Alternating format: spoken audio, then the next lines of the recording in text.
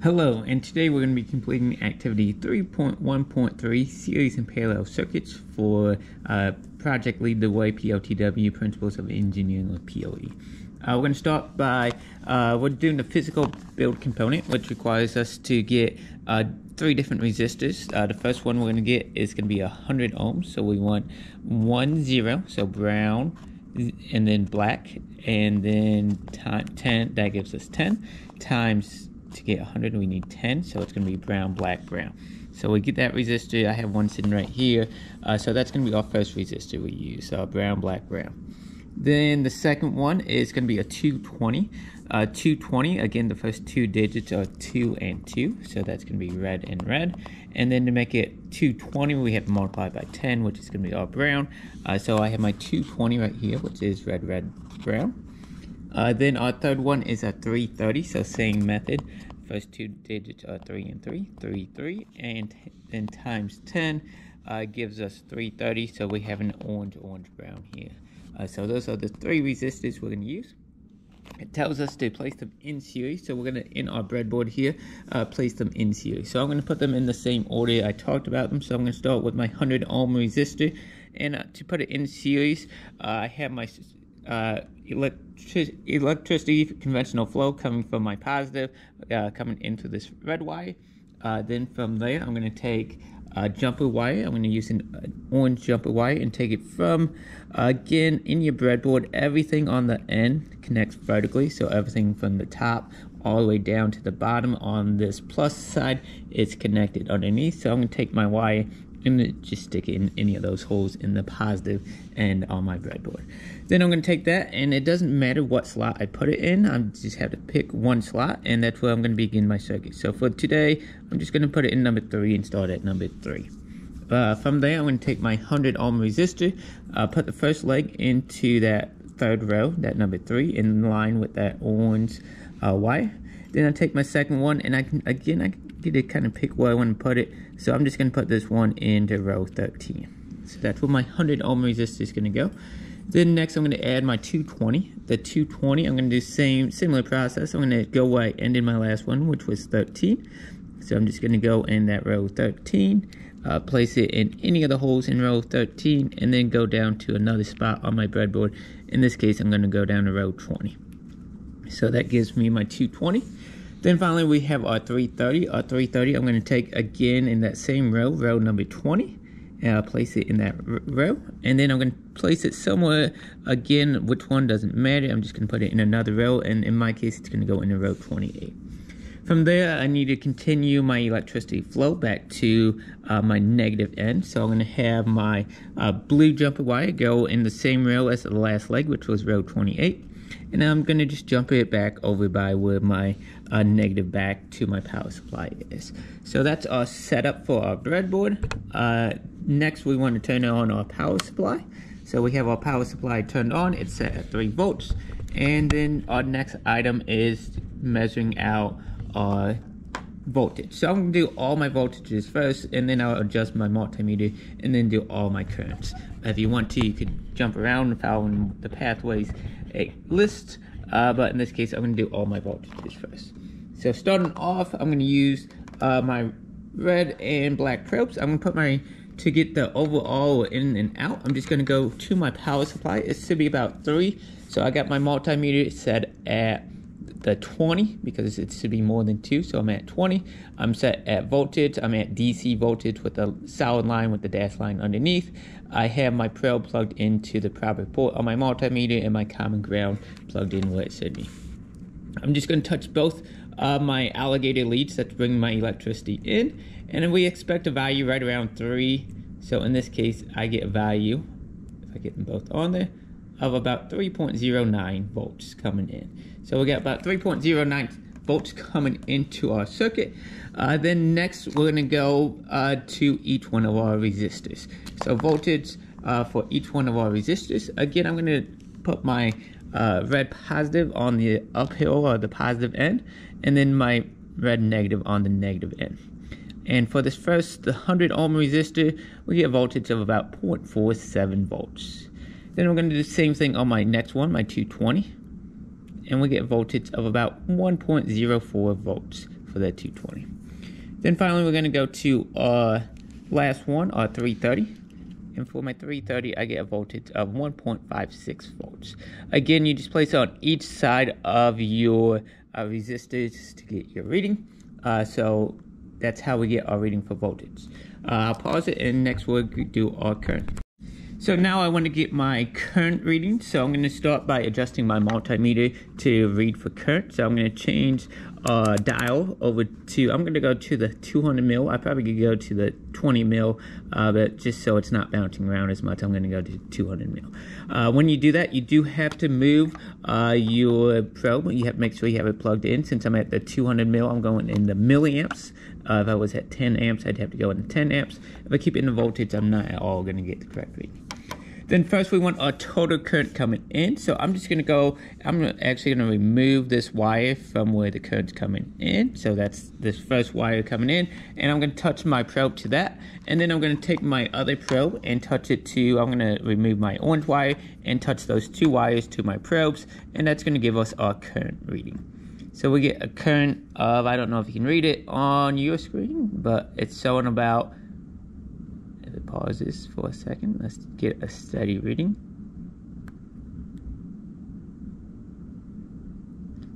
Right around 4.9 milliamps. So we get a reading of about 4.9 milliamps when we do that. Again, I just put each one of my wires coming in onto my probes, and that gives us our reading. So it maxes out at about 4.9 milliamps. It bounces around a little bit, anywhere from 4.5 to 4.9. I'll plug those two wires back into the same ports they came from. And then we want to do each one of our resistor readings. So to do that, I'm just going to pull out. I'm going to start by pulling out the wire, but we could pull out the leg as well. I'm just going to pull out that first wire, that jumper wire. I'm going to touch that to my red. Then I'm going to take my black probe and touch it to the leg of my resistor so my current runs through my multimeter. And again, we get 4.9 milliamps. So 4.9 milliamps for that first 100 ohm resistor. Then we're going to repeat the similar process for our next one. So again, I'm going to unplug this leg. So I'm going to unplug the second leg, that leg in port 13 of my breadboard. I accidentally unplugged both. I'll put the first one back, and again I'm going to put my red probe on that first leg, and then I'm going to take my black and touch it to the second leg so my current runs through my multimeter. And we get current of about 4.9 milliamps for that second one as well. I'm going to plug that leg back in, so that's what's going into my 220 ohm resistor. Then I'm going to do that same process. I'm going to unplug my second leg, so I'm going to plug that leg of my 220 ohm resistor. Try to keep that first one plugged in still. I'm going to touch that to my red probe. I'm going to take my black probe and touch it to the leg of my 330 to get the reading for my 330. And again, we get a reading of 4.9 milliamps. So that's how you get your readings for your series circuit. So we had 4.9 milliamps coming in. We had 4.9 milliamps at my 100 ohm resistor. We had 4.9 at our 220 and 4.9 also at our 330 ohm resistor. So that's how we get our current readings. We already got our voltage reading, so next we'll move on to setting up our parallel circuit. So now we want to set up a parallel circuit where you could use the same resistors as our series circuit, the 100, the 220, and the 330. This time our electricity is going to come in the same way as before into our positive on our breadboard. Then we're going to use that orange jumper wire to take it from that positive. And again, I'm just picking a spot on my breadboard. This time I'm going to go a little more middle, and I'm going to go to this number 9 here. Within that slot, then I need to put all three of my resistors in row 9 to make them parallel, so they're all parallel to this circuit. So I'm going to start with my 100, and I'm going to place that in the hole right next to this jumper wire I just put in. So I'll put that in that same row 9. And then the second one, again, I get to pick, since it's my first one, I get to pick where that one's going to go. I'm going to go in 19, 10 down from the first one. Then we do that same process for our second resistor. So this is my 220 resistor. Again, I'm going in row 9. So same row, I'm going in that spot right next to the one I just put in. And then again, I got to go down row 19. So again, I'm going right next to it. Again, you don't want the metal wires to touch, but you want them right next to each other in those same row numbers on your breadboard. Finally, we have our 330. I'm going to do again the same process. I'm going to go in row 9 up here on the upper end, and then I'm going to go down to row 19 down on the lower end. And that gives us our parallel circuit. It's not complete yet because we haven't gone back to our negative, but we have all 3 resistors in parallel. Then to bring it back, I'm going to take this blue jumper wire. I'm going to go in row 19 with these other 3 resistors. I got to go in that same row. And then I'm going to jump it back to my negative, which then takes us and completes our circuit, closes it, takes it back to our power supply. Next, we want to measure our voltage. Again, I'm going to do all my voltages first, and then we'll go back and do all our resistances afterwards. So I turn on my multimeter. I have it set. Again, we have about 3 volts, so I'm at the 20 because it's more than 2. I have my probe into for measuring voltage, and I got my common ground in the correct location. To start, I'm just going to go to my leads coming from my power supply. So the easiest way to do that for me is I have these alligator clips, and I'm going to go right on those alligator clips because they're easy to reach and easy to get to. And when I do that, I get a voltage, if I move my sleeve out of the way, of about 3.03 volts. So that's how much voltage is coming in from my power supply. Next, I'm going to go to each one of my resistors. I'm going to start with the 330 just because it's the easiest one for me to get to. And when I do that, I get a voltage of, if I get on it good, about 2.96 volts. So I have a little loss along the way, but I'm at about 2.96 volts.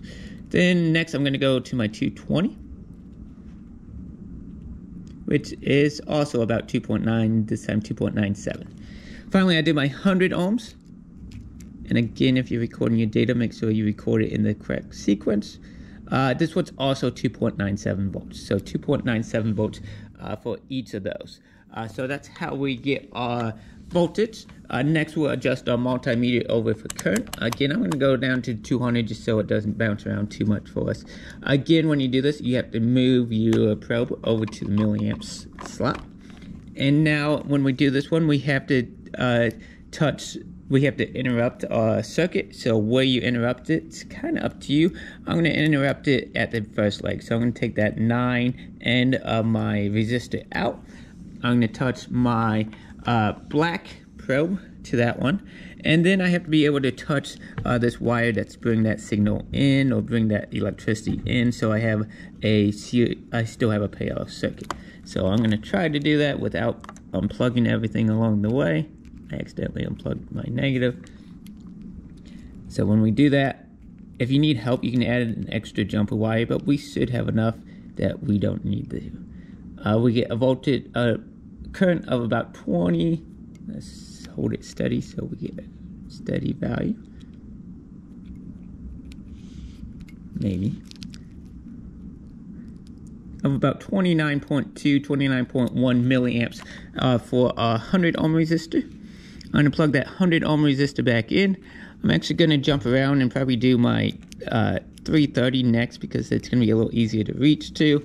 And then I'll switch that location-wise with my 220. So next I'm going to do my 330 just because it's easier to reach, easier to get to. So again, I'm taking my black and touching it directly to. And then I'm taking my red and touching it to the metal for my jumper wire. When we do that, we get a value of about 9.1 milliamps. So when I'm on it, I get about 9.1 milliamps, and that's for my 330 ohm resistor. The way I'm going to get my 220 is I'm going to switch the location of those 2 resistors. So I'm going to put the 220, the 330 in the middle now, just so it's out of the way. It's easier to access this 220. I'm going to put the 220 back into row 19. I'm not going to plug in, however, into 9 because I'm going to touch my black probe to my resistor, and then I'm going to take my red probe and touch it to this metal on my jumper wire. And when I do that, I should get a value. So I adjusted my wire a little bit. It was having a little difficulty getting my connection, but when we do that, we get a value of about 13.3 milliamps for the 220 ohm resistor. So again, I went to the wire on the orange jumper, the metal connector, and then I went to my first leg of my 220 ohm resistor. We can plug that back in, but that gives us all current for our parallel circuit. So on a parallel circuit, again, we had them all in the same row. So we went from row 9 here down to row, it doesn't matter, but in this case we went to row 19. So they were all in a parallel circuit in this case. Hopefully this helps you with your data collection and setup for activity 3.1.3 series and parallel circuits. Thank you. Have a great day.